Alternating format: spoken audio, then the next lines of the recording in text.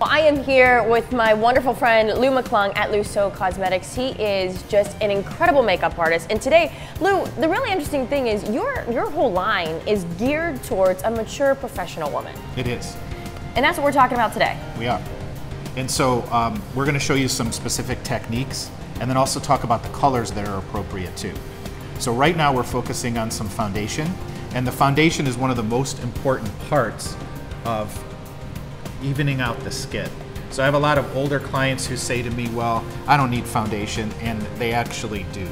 So what a lot of women experience is redness around here and sometimes discoloration under the eyes, or they're completely white under there. So what we do now is even everything out, and it makes you look much younger.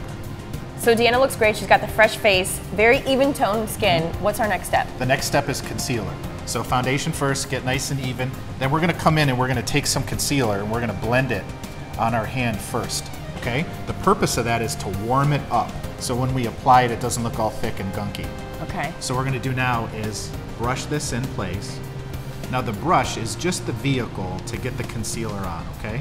I'm actually gonna go in and blend with a sponge. Also, let's not forget the corners of the eye. Those are very important as well. So now that I've applied with the brush, I'm going with the foundation sponge. And I'm just gonna blend that in now using a stippling motion, which is exactly how I applied the foundation. Okay, close your eyes. We're gonna go in and get the corner here. Okay, and open again. And now it's nice and blended. The texture's really nice. You can barely see any of the concealer or foundation. And it really makes your eyes pop. It really does.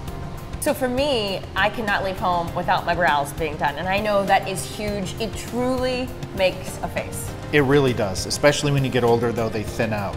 And that's the biggest complaint I hear from everybody. So Deanna has a really beautiful arch, which is great. So what we're gonna do is we're just gonna thicken the eyebrows a little bit. The part that people never do is they never do the top. So we're actually gonna start on the top of the brow here. And this is, when you do the top portion, it still keeps you much more lifted looking. We are gonna do some lower part of the brow too. So we're just strengthening that, and then we're coming in the front here, and we're gonna fill this in a little bit. And then now I'm gonna go just a little bit underneath here. So your brow should thin out here, and then begin to thicken as it gets towards the nose. And you can see already, yeah, and I was not using a lot of pressure either, but you can see how much fuller they are now. Now she looks absolutely amazing. I know we have one more step we want to show, and that is eyeshadow. Yeah, so let's dive right in. Okay, what's the importance? Well, I'm gonna take this rounded brush. The importance of this whole project is to give the eyes depth, okay? So I load up my brush and then I actually tap the excess off first, so that you don't put too much on the first time. Or get it all over the bottom of your eye. Correct. Like I do every time. Good. So what we're gonna do is we're gonna place the brush in the crease, okay? Very important to always point up. Then we're just gonna work the brush back and forth like a windshield wiper. And really that's it to shading your crease. It really is quite simple. People think it's much more complicated. And what this also does is it helps push everything up visually, which again helps you look younger.